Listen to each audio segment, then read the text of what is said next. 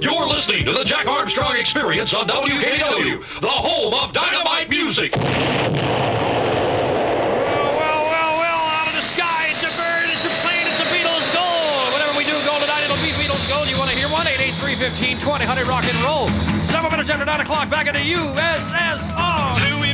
It was an October night in 1970 when WKBW introduced its newest evening personality, the uniquely talented Jack Armstrong. You're listening to the Jack Armstrong Experience on WKBW. Far out, brother. Jack exploded onto the airwaves with a presence that couldn't be missed. When I find myself in times of trouble, Mother Mary comes to me, says, "You big dummy, you've done it again. What's the matter with you? Don't you know when you well off? What, you crazy? Let it be. 70 gold to WKBW, the Jackson Armstrong radio program. So be it. So let it be. Today, evidence before 9. Born John Charles Larsh in December 1945, Jack began his career as a 14-year-old at WCHL in Chapel Hill, North Carolina in 1960. His big break came in 1966 when he joined WIXY Radio in Cleveland, where all the evening disc jockeys had to use the name Jack Armstrong. Here we go, Wilson the Wicked Pickett. We're going to take you back to Wicked. Whoa! Yeah! We used to crank this up right around. Let's do it, remember? Remember this? Remember when they came to town? And they were down at Otto's Grotto one night, totally unannounced. I met all of them. It was fantastic. He became a huge hit. You guys have really improved your waterfront. Let me take my hat right off to you. It's fantastic. Great place to party. The following year, Armstrong was hired by competitor WKYC. Because Jack Armstrong was a copyrighted moniker for WIXY in the Cleveland market, he went by the name Big Jack, your leader. He would even taunt WIXY by calling himself Jackson Armstrong, and a legend was born.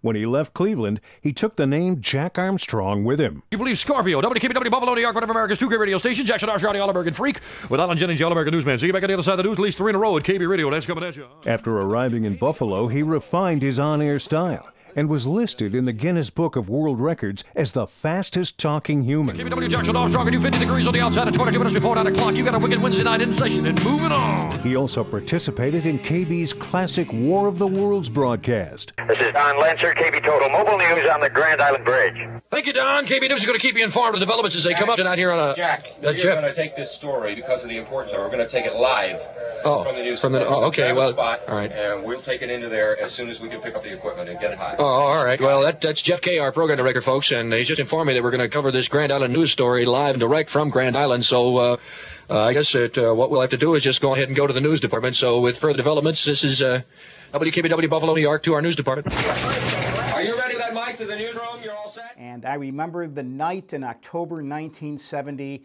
KB for a few weeks had been promoting the arrival of the All-American Boy, and I wanted to find out who that was. And 7 o'clock news runs on KB, and this disc jockey comes on afterward, and I said, what was that?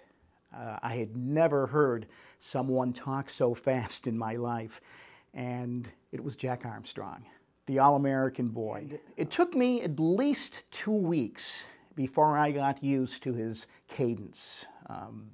At first, I couldn't tell what the weather was because he was talking so fast. But after 2 weeks, I could follow him. And the reason I'm here today talking about Jack Armstrong is because he was such an inspiration. I knew at the time I wanted to get into radio. And when listening to Jack Armstrong, I wanted to do it even more. Now, I ended up in radio news. I couldn't be a DJ, I just didn't have it in me. But Jack gave me the inspiration to at least pursue it for a time. I knew I couldn't be like him, and in fact, very few, if any, could be like Jack Armstrong. Truly unique. The energy, the way he did his show. Listen to an air check, and you'll hear what his show was all about. Talking over the jingles, exploding dynamite, the home of dynamite music, Jack Armstrong on KB Radio. His sidekick, the Gorilla. It was just high energy, very listenable radio. Jack playing the top tunes of the day. Just a wonderful experience as a teenager listening to Jack Armstrong on a nightly basis on WKBW Radio. Yo, Linda! Stevie Wonder! 2003, Armstrong returned to KB when the station introduced a nostalgia format, voice tracking his show from his home in North Carolina. Well, there, honey, I got the '1 song in the K-Big survey. Sonny Racing and Climax with Precious and Few. KB, it's you. Sadly, this was Jack's last radio gig. KB switched to progressive talk in early 2006. 2 years later, John Larsh, a.k.a. Jack Armstrong, died at the age of 63, following a fall in his home.